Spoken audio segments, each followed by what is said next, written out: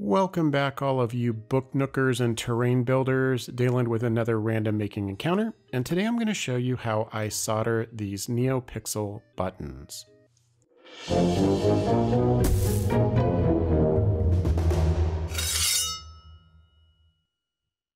So a little quick trip down memory lane for those of you who aren't familiar with NeoPixels. They are RGB and RGBW LEDs that are controlled with microcontrollers through these little connections.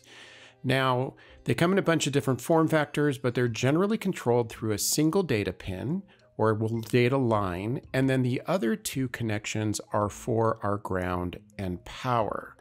The nice thing about these is they can be controlled, a strand of them controlled through 3 wires, and we can basically string these and control each pixel individually for color, brightness, and then some other blinking special effects, flickering, things like that. Now, today we're going to talk about these buttons because I find these to be, of all of the NeoPixels, the most affordable when buying them kind of in bulk.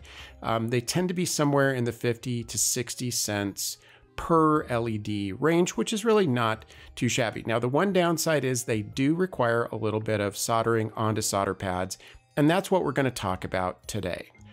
Now, first thing to note is they come in various quantities, and they're going to all be stuck together in these little bulk circuit boards. And so the first thing I do is I break them apart very carefully to make sure that I don't damage the circuit board or the solder pads on the back side.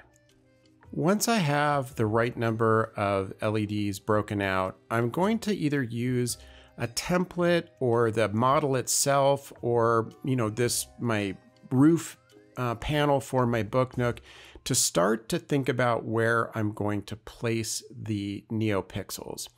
One thing I want to start planning for is the back side of my book nook is where I'm going to probably mount my microcontroller. So I want to make sure that I'm understanding where the back is, where the first LED is, and start to position them in place. To do that, I use this poster putty, or you can use double stick tape or other ways to kind of hold them in place. But this is just going to help me with soldering and planning. One thing to be thinking about is really the orientation of the solder pads. So there is definitely an input, an inside of the NeoPixel, and an out. So I'm going to be thoughtful in how I'm aligning it so that the connections are going from in to out, basically in to out. So I want to make sure that those pads are oriented, and it's marked on the LED or on the NeoPixel. And so this would be the inside, and then there's an outside, and it goes to the inside, and then it goes out, and we kind of work our way around. Now, an important thing that is nice about NeoPixels is they don't necessarily need to be wired in the order, in any really particular order with regards to your layout. You're able to control each of these, color, brightness, individually through the microcontroller. So what we're really trying to do is do path of least resistance. I'm always planning for my wiring to be as simple as possible. So here I'm sort of planning to see, I need to sort of bend the wire and make the wire sort of curve around. And so I'm angling so that as it's running along, the orientation of the pads is going to allow me to sort of adjust it so that I can get a bit of an angle on the solder pads to make a more natural curve around to the final pixel. Now, as I said, NeoPixels are controlled by addressing them individually. So basically, this is pixel 0, and then this will be pixel 1, LED 1, LED 2, LED 3. And so we're going to control that all in the Arduino code. This really is, to me, why I love NeoPixels or RGB microcontroller controlled LEDs so much. It just doesn't matter how I sort of wire them into the diorama, and I only have a single wire that I need to, or strand of wires that I need to connect them all. So it really keeps everything very clean. The next thing we're going to talk about is how I actually start to get the wires cut and then soldered into the NeoPixel pads. The first thing I'll do is pre-tin all of the pads. So basically go in and do a little bit of pre-soldering. Here you can see more clearly the in and out markings and sort of the ground and 5 volt. I'll go around and do all of this pre-tinning for all of the NeoPixels that I'm going to be soldering up.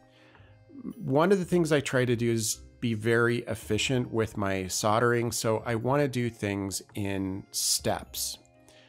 Now that I've got everything pre-tinned, I'm going to start thinking about wiring the wire lengths and start to cut things to size. I'm using silicone coated or insulated wire. I really like silicone wire because the insulation doesn't melt like PVC insulated wire does, and it's very flexible and supple. When I strip the ends, I'm really trying to strip just the amount that's the equivalent length of the solder pad. I don't want to have too much wire exposed because I don't want to bridge the connections. That could be bad, especially on the data connections. I need a clean break between the in and the out, and the same is true for the positive and negative terminals. I really want this to be a very clean connection. I'll do the same pre-tinning for all of the wire because I really don't want to spend a lot of time trying to hold the wire and hold the solder and touch the pad and do all of these steps. I just don't have that many arms. So I want to minimize my amount of things that I have to be holding. So with the pre-tinned wire, I'll just touch that to the solder pad and let that melt and fuse together and become a little blob of solder. Touch a little bit to this tip of the soldering iron just so they have a tiny bit, a little reserve on the tip, and then come in and touch it and solder the piece together. There is a logical way, which I'm not soldering here, to really solder these. I probably should have soldered them in a way that is avoiding me having to try to solder something in between, this data line in between.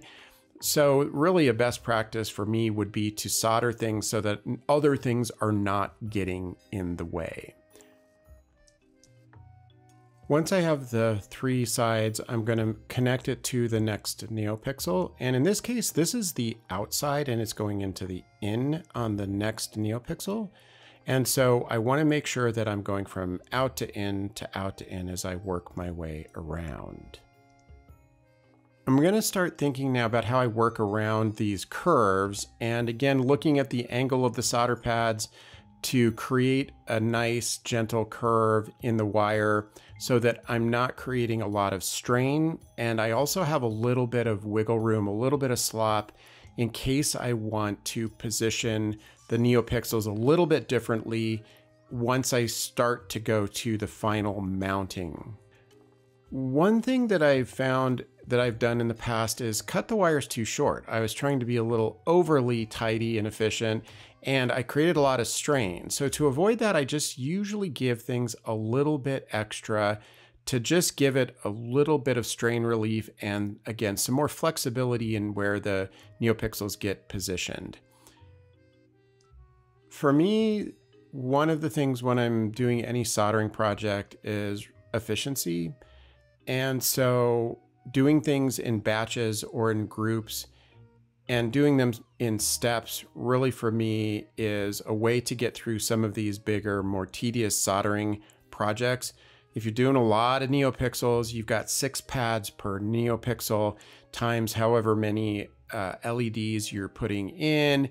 And so all of the wire that has to be cut, all of the soldering, all the pre-tinning, it gets to be a sort of a monotonous project. But if I do it efficiently, I really find that this can go very, very quickly.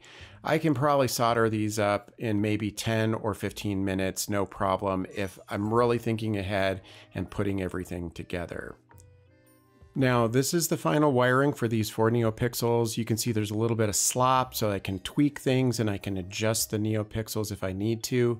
One thing that you're not seeing is the wire that is going to connect it to the microcontroller. So I haven't put that last bit of wire that connects it to the microcontroller on the back side of the book nook because I don't really know how long that needs to be. Well, I hope you found this interesting. If you did, be sure to hit that like button, subscribe to the channel, and we'll see you back again real soon with another random making encounter.